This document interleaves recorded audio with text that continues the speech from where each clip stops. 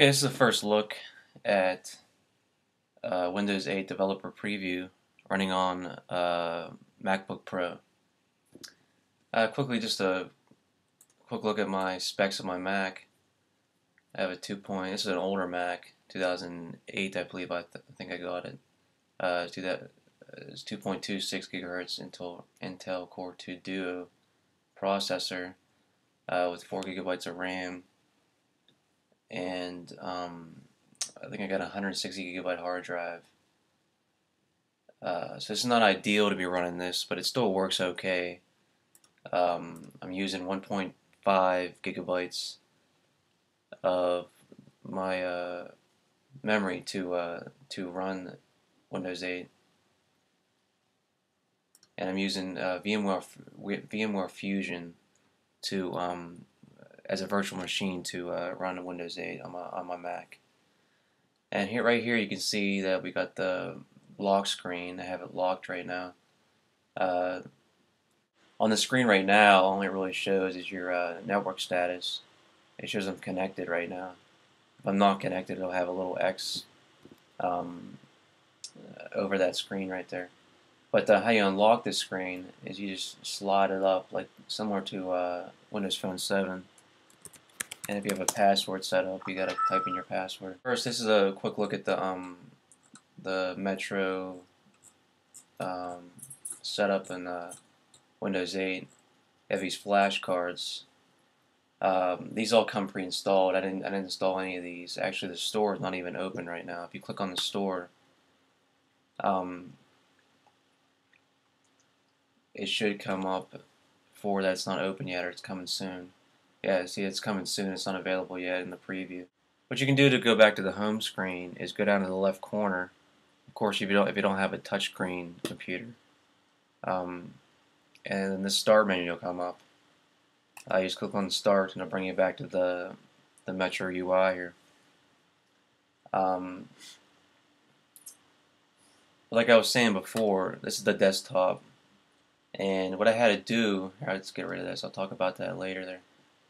What I had to do to get to the full screen, because it was just taking up a little bit of the screen. Here I can show you. What I had to do was go to screen resolution and actually change it within Windows 8. It was default set to, I believe, 800 by 600. 800 by 600.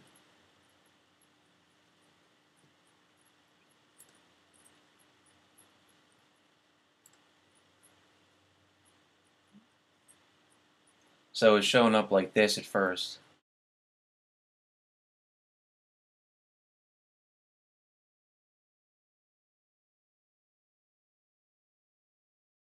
All you gotta do is set up to a screen resolution, I think bigger than 1300 by 768. That's the only way the Metro UI would work. And those tiles that I was showing you before, when I had it in the 800 by 600, those tiles weren't working for me. When I would click on them and nothing would happen. But as soon as you change the screen resolution, these tiles become active then, and you'll be able to use them. Just give you a quick run through of some of these apps that I got running here. This is the weather app. It'll come preloaded, I think, for a city in California, but doesn't take that much effort to change it to a city you're in right now.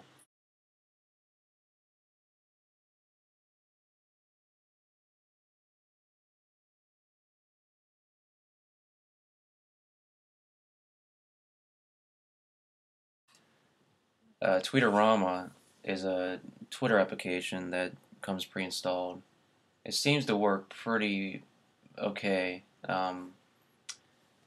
Just a basic, you got your timeline, you got your tweets right here, and you got who you're following. You can scroll down, of course, and you can use this bar on the bottom here to scroll away, see who you're following and your followers and etc. But just to send a new tweet, you just gotta click in right in here and then type your message. You can also add a picture too by clicking on that, and it'll bring up all the files that it has listed on your computer. And you can easily add pictures from your Mac to your PC. Let's take a quick look at the new Windows Internet Explorer. Um, it's a little odd. It's a little odd at first. I mean, it works okay, but the bars at the bottom here, you start typing in a website you've already been to, it'll start popping up here. It's obviously really meant for a touch screen or a tablet interface, but it works well on a non-touch screen also. That bar at the bottom disappears, as you can see. It's a little slow. It's probably because I forgot to mention that I am recording this software. I'm screen recording using QuickTime, so that's going to be taking up some memory. So this is going to run a little bit slower than it does usually when I'm not doing anything else. When I have Windows 8 running before, when I'm not screen recording, obviously I have nothing open on my Mac, so it runs a lot better. But to get back to that menu at the bottom, you just got to right-click when you're not using a touchscreen interface, obviously. And you can go back here and go to any website you want. Or as you saw up top there, you can open up new tabs too. A quick tip on how to close programs after you open them. I should have Tweetorama open, I think, right now, and maybe a couple other ones. Here, let's open a couple more just to make sure. Let's open up Alarms, which is obviously just an alarm program.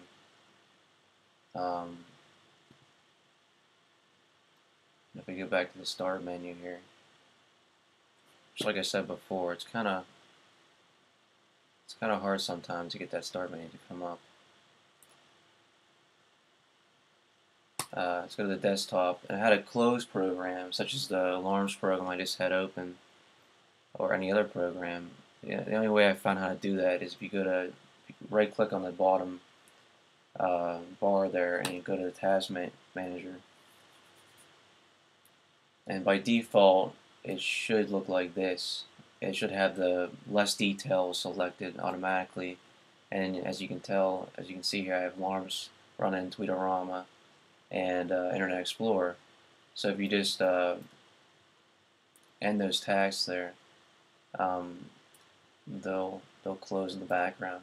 As far as I can know, that's the only way to really close the applications that are running on the Metro UI, like the Tweetorama and Alarms. Real quick, here's the control panel.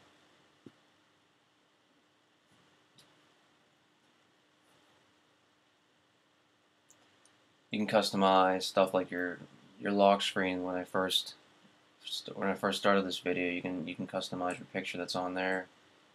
You can also customize your user towel.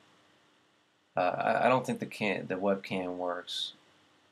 I mean, obviously have an iSight camera in my Mac, but when I click on that, I don't believe it comes up. It says connect the camera. So I'm not sure if I can set that up or not to use my iSight camera, but I didn't figure that out yet.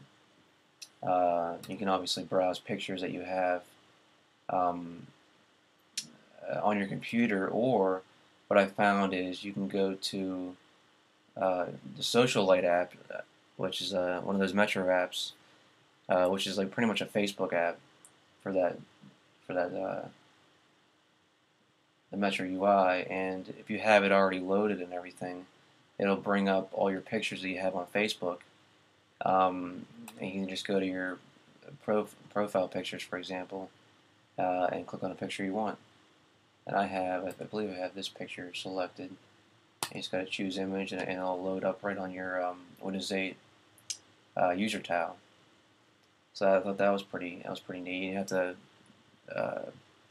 transfer any pictures over to Windows 8. You can just get them right off of Facebook. A couple other things here. You can't add more than one user. I just have myself on there right now. Notifications. I haven't really tested this out yet, but it looks like only a few, about 5 of them there, are available or enabled to use notifications right now. You can also have notifications on the lock screen, but I don't believe if you go back to personalize and go down to add an app for the lock screen, it says there's no apps that can currently show details on the lock screen right now.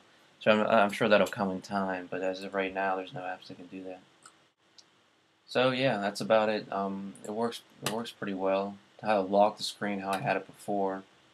Yeah, you gotta click on the picture up there and click lock. And as you saw before, you can update the screen to any picture really you want.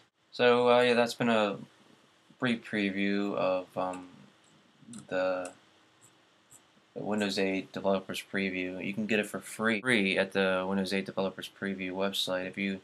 I'll have a link down at the bottom there in the info, so you can download it for yourself. There's I believe a Developers Tools Kit 64-bit version and a 32-bit version that you can download. I have the 64-bit version downloaded here, and it seems to run okay overall. I mean, like I said before, it runs a lot better.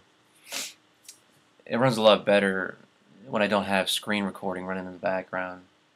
But for the most part, for a developer's preview, it runs pretty good.